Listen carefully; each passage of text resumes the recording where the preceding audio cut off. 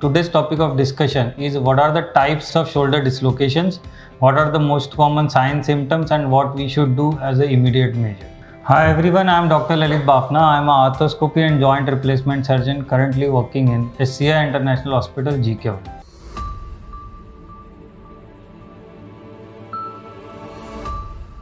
So most common type of shoulder dislocation is either acute or chronic.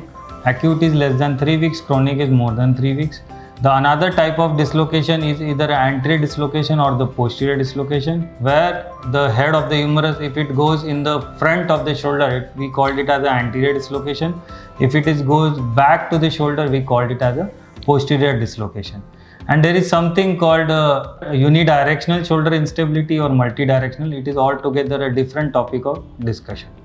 So most common type of dislocation is the anterior shoulder dislocation, which comprises of 98% of the total shoulder dislocation, and it usually occurs following a forceful trauma or the injury while playing contact sports or injury while throwing activities like throwing a ball while playing the cricket. That will lead to a sudden head of the humerus pops out of the glenoid socket and leads to anterior dislocation of the shoulder.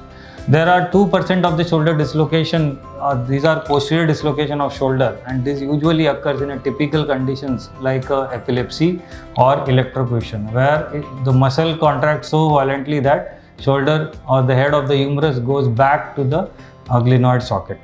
So what are the immediate signs, symptoms? Patient will feel intense pain in that shoulder region. He will not able to move his arm. There will be a lot of swelling and the bruising around the shoulder joint.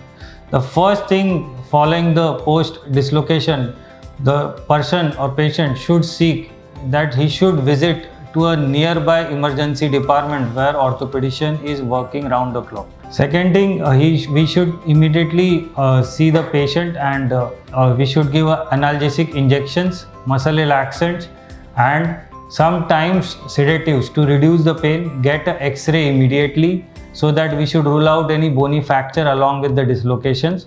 We should briefly examine the patient, look for patient's neurovascular status.